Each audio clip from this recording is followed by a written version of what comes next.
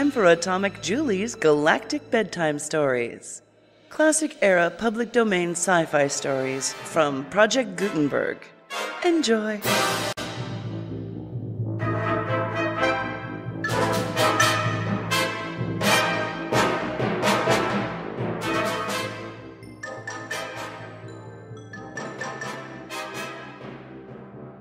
The Ego Machine by Henry Kuttner, Part 3. Narrated by Julie Hoverson, as found on Project Gutenberg.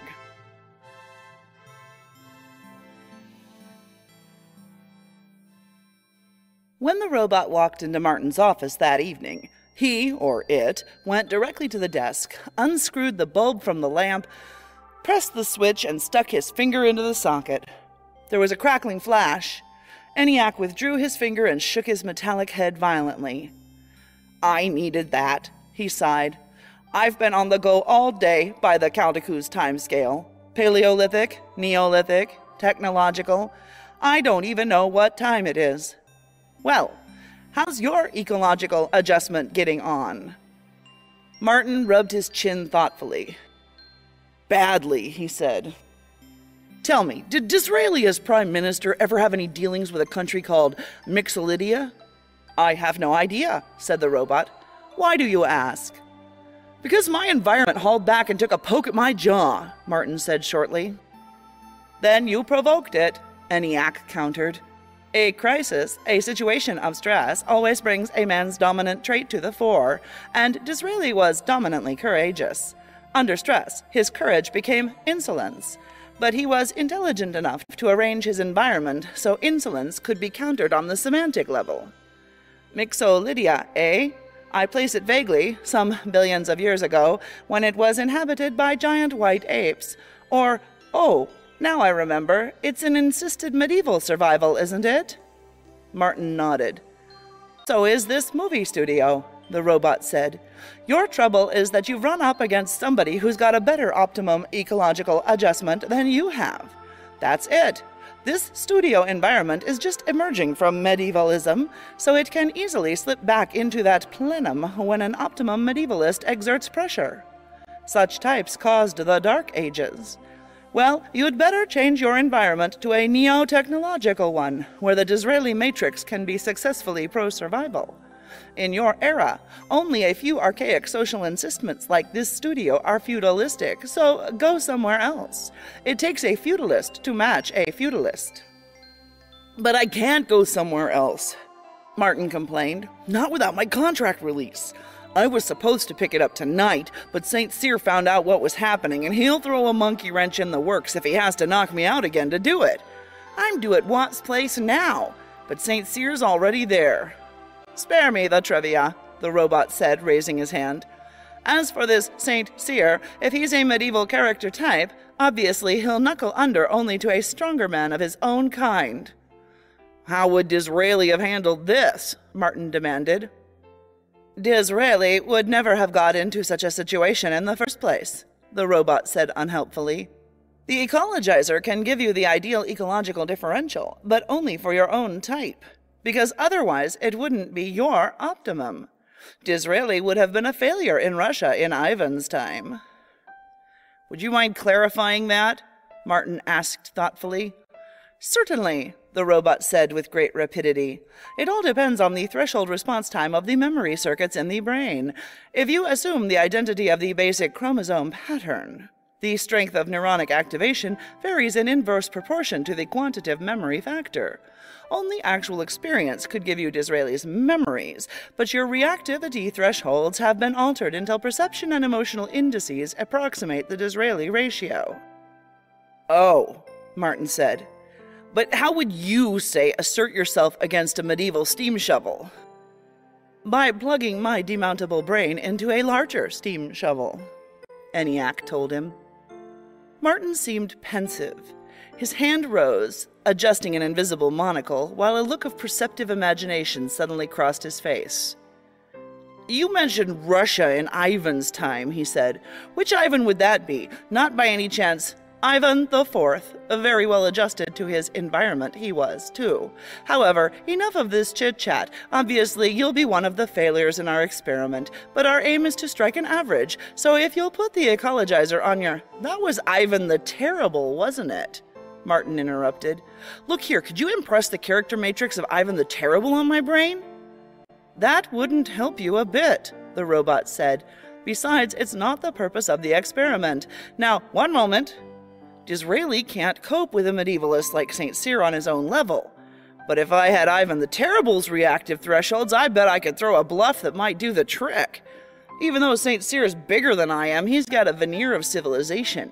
Now wait, he trades on that. He's always dealt with people who are too civilized to use his own methods. The trick would be to call his bluff, and Ivan's the man who could do it. But you don't understand. Didn't everybody in Russia tremble with fear at Ivan's name? Yes, very well then, Martin said triumphantly. You're going to impress the character matrix of Ivan the Terrible on my mind, and then I'm going to put the bite on St. Cyr the way Ivan would have done it. Disraeli's simply too civilized. Size is a factor, but character's more important.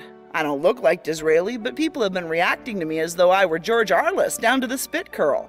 A good big man can always lick a good little man, but St. Cyr's never been up against a really uncivilized little man, one who'd gladly rip out an enemy's heart with his bare hands. Martin nodded briskly. St. Cyr will back down, I've found that out, but it would take somebody like Ivan to make him stay all the way down. If you think I'm going to impress Ivan's matrix on you, you're wrong, the robot said. You couldn't be talked into it? I, said ENIAC, am a robot, semantically adjusted. Of course you couldn't talk me into it. Perhaps not, Martin reflected, but Disraeli, Man is a machine. Why, Disraeli was the one person in the world ideally fitted for robot coercion. To him, men were machines, and what was ENIAC? Let's talk this over, Martin began, absently pushing the desk lamp toward the robot, and then the golden tongue that had swayed empires was loosed. You're not going to like this, the robot said dazedly sometime later. Ivan won't do it. Oh, you've got me all confused. You'll have to eye-print a— He began to pull out of his sack the helmet and the quarter-mile of red ribbon. To tie up my bonny gray brain, Martin said, drunk with his own rhetoric. Put it on my head. That's right. Ivan the Terrible, remember? I'll fix St. Cyr's Mixolydian wagon. Differential depends on environment as much as heredity, the robot muttered, clapping the helmet on Martin's head. Though naturally Ivan wouldn't have had the Tsardom environment without his particular heredity involving Helena Glinska. There, he removed the helmet. But nothing's happening, Martin said. I don't feel any different. It'll take a few minutes. This isn't your basic character pattern, remember, as Disraeli's was. Enjoy yourself while you can. You'll get the Ivan effect soon enough. He shouldered the sack and headed uncertainly for the door. Wait, Martin said uneasily. Are you sure? Be quiet. I forgot something, some formality. Now I'm all confused. Well, I'll think of it later, or earlier, as the case may be. I'll see you in 12 hours, I hope. The robot departed. Martin shook his head tentatively from side to side. Then he got up and followed ENIAC to the door. But there was no sign of the robot, except for a diminishing whirlwind of dust in the middle of the corridor. Something began to happen in Martin's brain. Behind him, the telephone rang. Martin heard himself gasp in pure terror. With a sudden, impossible, terrifying, absolute certainty, he knew who was telephoning. Assassins! Yes, Mr. Martin, said Tolliver Watt's butler to the telephone. Miss Ashby is here. She's with Mr. Watt and Mr. St. Cyr at the moment, but I will give her your message. You are detained, and she is to call for you where? The broom closet on the second floor of the writers' building, Martin said in a quavering voice. It's the only one near a telephone with a long enough cord so I could take the phone in here with me, but I'm not at all certain that I'm safe. I don't like the looks of that broom on my left. Sir? Are you sure you're Tolliver Watt's butler? Martin demanded nervously. Quite sure, Mr. Martin. I am Mr. Martin.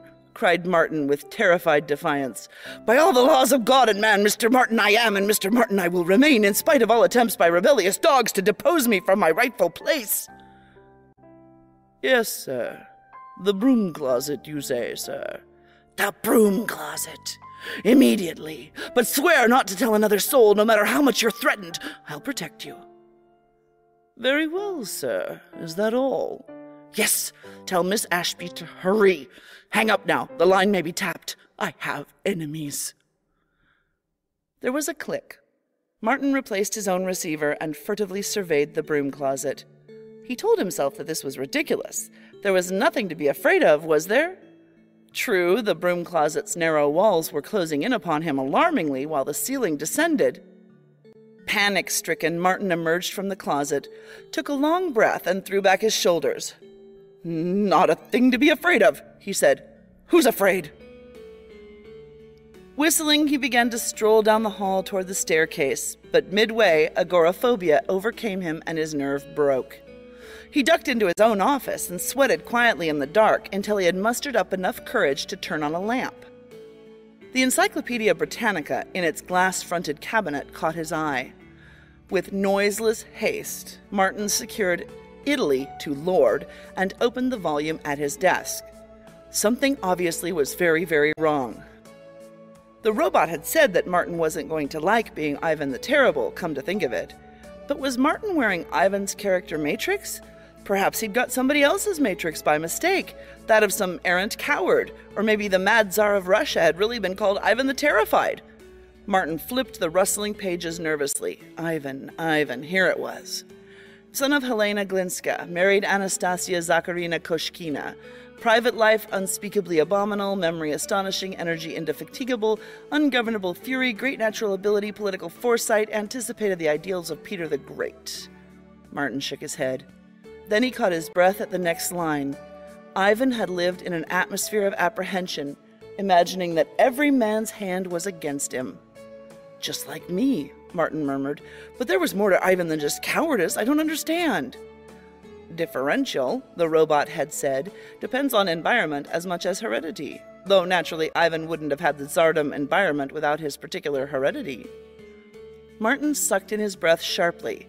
Environment does make a difference. No doubt Ivan IV had been a fearful coward, but heredity plus environment had given Ivan the one great weapon that had enabled him to keep his cowardice a recessive trait. Ivan the Terrible had been Tsar of all the Russias. Give a coward a gun, and while he doesn't stop being a coward, he won't show it in the same way. He may act like a violent, aggressive tyrant instead. That, of course, was why Ivan had been ecologically successful in his specialized environment. He'd never run up against many stresses that brought his dominant trait to the fore. Like Disraeli, he had been able to control his environment so that such stresses were practically eliminated. Martin turned green. Then he remembered Erica. Could he get Erica to keep St. Cyr busy somehow while he got his contract release from Watt? As long as he could avoid crises, he could keep his nerve from crumbling, but there were assassins everywhere. Erica was on her way to the lot by now. Martin swallowed. He could meet her outside the studio. The broom closet wasn't safe. He could be trapped there like a rat. Nonsense, Martin told himself with shivering firmness. This isn't me. All I have to do is get a grip on myself. Come now, buck up. Toujours l'audace. But he went out of his office and downstairs very softly and cautiously. After all, one never knew. And when every man's hand was against one... Quaking, the character matrix of Ivan the Terrible stole toward a studio gate. The taxi drove rapidly to Bel Air. "But what were you doing up that tree?" Erica demanded. Martin shook violently. "A werewolf," he chattered, "and a vampire and a ghoul, and I saw them, I tell you. There I was at the studio gate, and they all came at me in a mob." "But they were just coming back from dinner," Erica said. "You know, Summit's doing night shooting on Abbott and Costello Meet Everybody. Karloff wouldn't hurt a fly." "I kept telling myself that," Martin said dully, "but I was out of my mind with guilt and fear. You see, I'm an abominable monster, but it's not my fault. It's environmental. I grew up in brutal and degrading conditions. Oh, look!" He pointed toward a traffic cop ahead. "The police! Traitors, even in the palace guards!" "Lady, is that guy nuts?" the cabbie demanded. Matters saying I am Nicholas Martin, Martin announced with an abrupt volte-face. He tried to stand up commandingly, bumped his head, screamed, "Assassins!" and burrowed into a corner of the seat, panting horribly. Erica gave him a thoughtful, worried look. "Nick," she said, "how much have you had to drink? What's wrong?" Martin shut his eyes and lay back against the cushions. "Let me have a few minutes, Erica," he pleaded. "I'll be all right as soon as I recover from stress. It's only when I'm under stress that Ivan—" "You can accept your contract release from Watt, can't you? Surely you'll be able to manage that." "Of course," Martin said with feeble bravery. He thought it over and reconsidered. "If I can hold your hand," he suggested, taking no chances. This disgusted Erica so much that for 2 miles there was no more conversation within the cab. Erica had been thinking her own thoughts. "You've certainly changed since this morning," she observed, "threatening to make love to me of all things, as if I'd stand for it. I'd like to see you try." There was a pause. Erica slid her eyes sideways toward Martin. "I said, I'd like to see you try," she repeated. "Oh, you would you?" Martin said with hollow valor. He paused. Oddly enough, his tongue, hitherto frozen stiff on one particular subject in Erica's presence, was now thoroughly loosened. Martin wasted no time on theory. Seizing his chance before a new stress might unexpectedly arise, he instantly poured out his heart to Erica, who visibly softened. "But why didn't you ever say so before?" she asked. "I can't imagine," Martin said. "Then you'll marry me?" "But why are you acting so—" "Will you marry me?" "Yes," Erica said, and there was a pause. Martin moistened his lips, discovering that somehow he and Erica had moved close together. He was about to seal the bargain in the customary manner when a sudden thought struck him and made him draw back with a little start. Erica opened her eyes. Said Martin. I just happen to remember there's a bad flu epidemic in Chicago. Epidemics spread like wildfire, you know. Why, it could be in Hollywood by now, especially with the prevailing westerly winds." "I'm damned if I'm going to be proposed to and not kissed," Erica said in a somewhat irritated tone. "You kiss me." "But I might give you bubonic plague," Martin said nervously. "Kissing spreads germs, it's a well-known fact." "Nick?" "Well, I don't know. When did you last have a cold?" Erica pulled away from him and went to sit in the other corner. Martin said after a long silence. "Erica?" "Don't talk to me, you miserable man," Erica said. "You monster, you." "I can't help it," Martin cried wildly. "I'll be a coward for 12 hours. It's not my fault. After 8 tomorrow, I'll walk into a lion cage if you want, but tonight I'm as yellow as Ivan the Terrible. At least, let me tell you what's been happening." Erica said nothing. Martin instantly plunged into his long and improbable tale. "I don't believe a word of it," Erica said when he had finished. She shook her head sharply. "Just the same, I'm still your agent, and your career is still my responsibility. The first and only thing we have to do is get your contract release from Tolliver Watt, and that's all we're going to consider right now. Do you hear?" "But St. Cyr—" "I'll do all the talking. You won't have to say a word. If St. Cyr tries to bully you, I'll handle him. But you've got to be there with me, or St. Cyr will make that an excuse to postpone things again. I know him." "Now I'm under stress again," Martin said wildly. "I can't stand it. I'm not the Tsar of Russia." "Lady," said the cab driver, looking back, "if I was you, I'd sure as hell break off that engagement." "Heads will roll for this," Martin said ominously.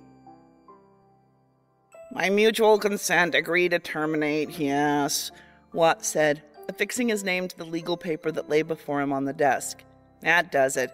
But where in the world is that fellow Martin? He came in with you, I'm certain." "Did he?" Erica asked, rather wildly. She, too, was wondering how Martin had managed to vanish so miraculously from her side. Perhaps he had crept with lightning rapidity under the carpet. She forced her mind from the thought and reached for the contract release Watt was folding. "Wait," St. Cyr said, his lower lip jutting. "What about the clause giving us an option on Martin's next play?" Watt paused, and the director instantly struck home. Whatever it may be, I can turn it into a vehicle for Didi. Eh, Didi? He lifted a sausage finger at the lovely star, who nodded obediently. It's going to have an all-male cast, Erica said hastily, and we're discussing contract releases, not options. He would give me an option if I had him here, St. Cyr growled, torturing his cigar horribly. Why does everything conspire against an artist? He waved a vast hairy fist in the air. Now I must break in a new writer, which is a great waste. Within a fortnight, Martin would have been a St. Cyr writer. In fact, it is still possible. I'm afraid not, Raoul, Watt said resignedly. You really shouldn't have hit Martin in the studio today. But he would not dare charge me with assault. In Mixolydia. Why, hello, Nick, Didi said with a bright smile. What are you hiding behind those curtains for? Every eye was turned toward the window draperies, just in time to see the white, terrified face of Nicholas Martin flip out of sight like a scared chipmunk's. Erica, her heart dropping, said hastily, Oh, that isn't Nick. It doesn't look a bit like him. You made a mistake, Didi. Did I? Didi asked, perfectly willing to agree. Certainly, Erica said, reaching for the contract release in Watt's hand. Now, if you'll just let me have this, I'll— Stop! Cried St. Cyr in a bull's bellow. Head sunk between his heavy shoulders, he lumbered to the window and jerked the curtains aside. Ha! The director said in a sinister voice. Martin! It's a lie, Martin said feebly, making a desperate attempt to conceal his stress-triggered panic. I've abdicated. St. Cyr, who had stepped back a pace, was studying Martin carefully. Slowly, the cigar in his mouth began to tilt upwards. An unpleasant grin widened the director's mouth. He shook a finger under Martin's quivering nostrils. You, he said, tonight it is a different tune, eh? Today you were drunk. Now I see it all. Valorous with pots, like they say. Nonsense, Martin said, rallying his courage by a glance at Erica. Who say? Nobody but you would say a thing like that. Now what's this all about? What were you doing behind that curtain? Watt asked. I wasn't behind the curtain, Martin said with great bravado. You were. All of you. I was in front of the curtain. Can I help it if the whole lot of you conceal yourself behind curtains in a library like conspirators? The word was unfortunately chosen. A panicky light flashed into Martin's eyes. Yes, conspirators, he went on nervously. You think I don't know, eh? Well, I do. You're all assassins, plotting and planning. So this is your headquarters, is it? At night, all night, your hired dogs have been at my heels, driving me like a wounded caribou to— We've got to get going, Erica said desperately. There's just time to catch the next plane east. She reached for the contract release, but Watt suddenly put it in his pocket. He turned his chair toward Martin. Will you give us an option on your next play? He demanded. Of course he will give us an option, St. Cyr said, studying Martin's air of bravado with an experienced eye. Also, there is to be no question of a charge of assault, for if there is, I will beat you. So it is in Mixolydia. In fact, you do not even want a release from your contract, Martin. It is all a mistake. I will turn you into a St. Cyr writer and all will be well. So, now you will ask Tolliver to tear up that release, will you not? Ha! Of course you won't, Nick, Erica cried. Say so. There was a pregnant silence. Watt watched with sharp interest. So did the unhappy Erica, torn between her responsibility as Martin's agent and her disgust at the man's abject cowardice. Didi watched too, her eyes very wide and a cheerful smile upon her handsome face. But the battle was obviously between Martin and Raoul St. Cyr. Martin drew himself up desperately. Now or never he must force himself to be truly terrible. Already he had a troubled expression, just like Ivan. He strove to look sinister too. An enigmatic smile played around his lips. For an instant he resembled the Mad Tsar of Russia, except of course that he was clean-shaven. With contemptuous, regal power, Martin stared down the Mixolydian. You will tear up that release and sign an agreement giving us option on your next play too, huh? St. Cyr said, but a trifle uncertainly. "I'll do as I please," Martin told him. "How would you like to be eaten alive by dogs?" "I don't know, Raoul," Watt said. "Let's try to get this settled, even if—" "Do you want me to go over to Metro and take Dee with me?" St. Cyr cried, turning toward Watt. "He will sign!" And reaching into an inner pocket for a pen, the burly director swung back toward Martin. "Assassin!" cried Martin, misinterpreting the gesture. A gloating smile appeared on St. Cyr's revolting features. "Now we have him, Tolliver," he said, with heavy triumph, and these ominous words added the final stress to Martin's overwhelming burden. With a mad cry, he rushed past St. Cyr, wrenched open a door, and fled. From behind him came Erica's Valkyrie voice. "Leave him alone! Haven't you done enough already? Now I'm going to get that contract release from you before I leave this room, Tolliver Watt. And I warn you, St. Cyr, if you—" But by then Martin was 5 rooms away, and the voice faded. He darted on, hopelessly trying to make himself slow down and return to the scene of battle. The pressure was too strong.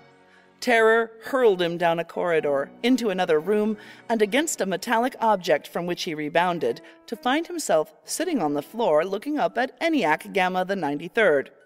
"Ah, there you are," the robot said. "I've been searching all over space-time for you. You forgot to give me a waiver of responsibility when you talked me into varying the experiment. The authorities would be in my gears if I didn't bring back an eye-printed waiver when a subject's scratched by variance."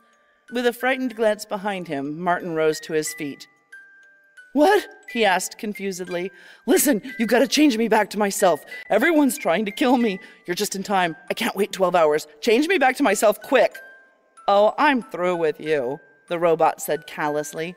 "You're no longer a suitably unconditioned subject after that last treatment you insisted on. I should have got the waiver from you then, but you got me all confused with Disraeli's oratory. Now here, just hold this up to your left eye for 20 seconds. He extended a flat, glittering little metal disc. "It's already sensitized and filled out. It only needs your eye print. I fix it, and then you'll never see me again." Martin shrank away. "But what's going to happen to me?" he quavered, swallowing. "How should I know? After 12 hours, the treatment will wear off and you'll be yourself again. Hold this up to your eye now." "I will if you'll change me back to myself," Martin haggled.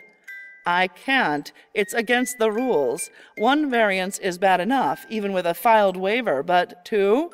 Oh, no. Hold this up to your left eye." "No," Martin said with feeble firmness. "I won't." ENIAC studied him. "Yes, you will," the robot said finally. "Or I'll go boo at you." Martin paled slightly, but he shook his head in desperate determination. "No," he said doggedly. "Unless I get rid of Ivan's matrix right now, Erica will never marry me and I'll never get my contract released from Watt. All you have to do is put that helmet on my head and change me back to myself. Is that too much to ask?" "Certainly, of a robot," ENIAC said stiffly. "No more shilly-shallying. It's lucky you are wearing the Ivan matrix so I can impose my will on you. Put your eye print on this instantly." Martin rushed behind the couch and hid. The robot advanced menacingly, and at that moment, pushed to the last ditch, Martin suddenly remembered something. He faced the robot.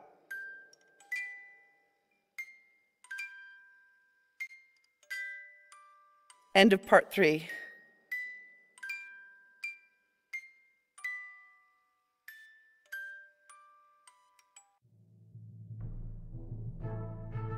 Music by Alexander Stamenkovic, as found on Jamendo.